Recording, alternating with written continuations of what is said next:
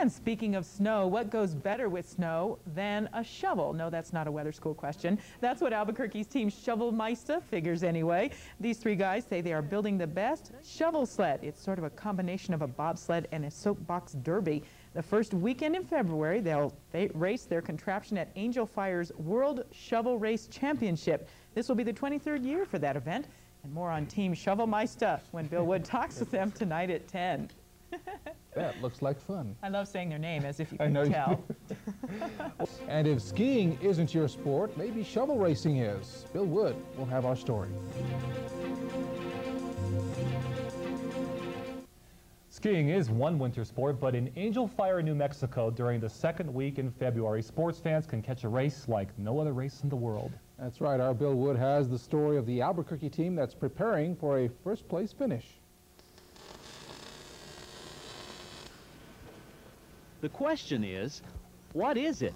It's bigger than a bread box, weighs less than 500 pounds, and flies through the snow with the greatest of ease. So, what is it? Give up? So do I. Maybe I should ask the three guys who plan to put their bodies inside this contraption and fly through the snow with the greatest of ease. Let me introduce them. Left to right, Gail, John, Kent. Okay, guys.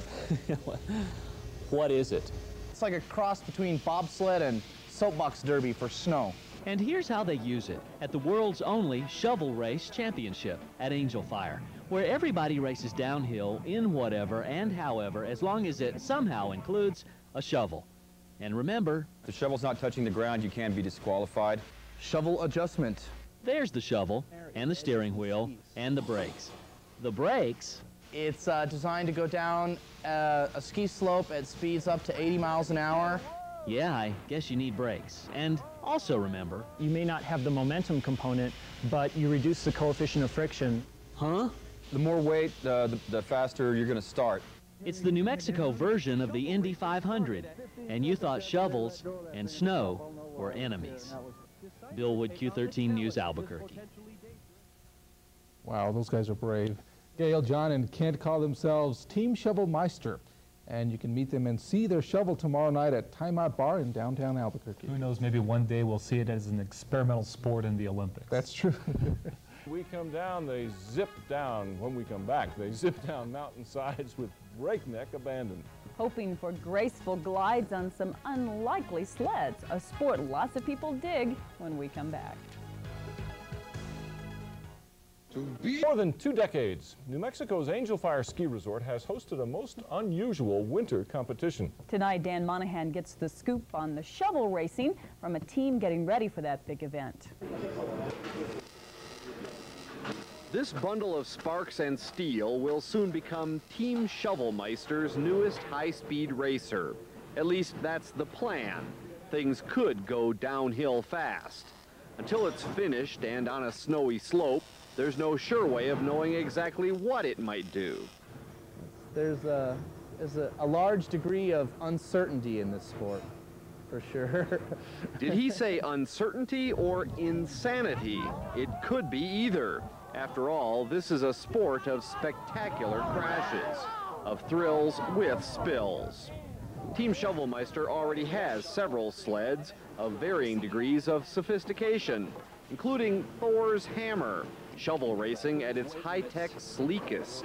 There is no room to spare in the cockpit, but claustrophobia isn't the real concern. This isn't scary, but it's the trip down the hill that's pretty hair-raising.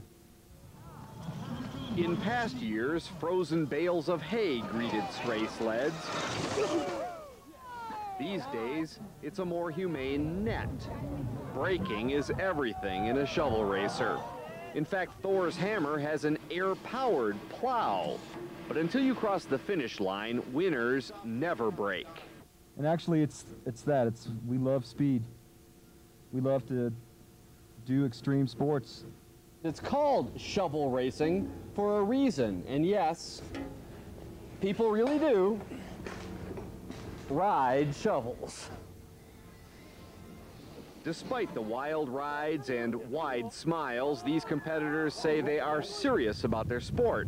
While there's no real money in it, pride and bragging rights are at stake.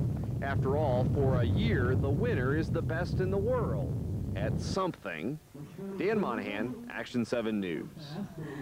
Well, the uniquely New Mexican shovel racing takes place on the first weekend of February at Angel Fire Ski Resort, and I'd say it's something to see. Better be a stuntman to do that, huh? A stunt from the movie Dumb. It's easily ranking as one of New Mexico's weirdest sporting events, and its annual appearance is looming. On the first weekend of every February, Angel Fire Ski Resort hosts the shovel races. Each of the odd vehicles has somewhere on it a shovel touching the snow. Albuquerque's Team Shovelmeister is busy building a hot new sled and getting the veteran vehicles ready for another run on the hill. They say the odd event has a strong but simple attraction. And so it was the speed, you know, and just riding a shovel. I mean, it's like you always want to be able to take a sled and go up to the ski run and really go, but they won't let you, so it's very similar to that. Shovelmeister team members say you don't have to be crazy to ride a shovel-based sled upwards of 70 miles an hour. Ooh, but it doesn't hurt. It may not hurt to be crazy, but it hurts to crash. Hurts to look at that. I think I'll stick to my skis. A little more under control.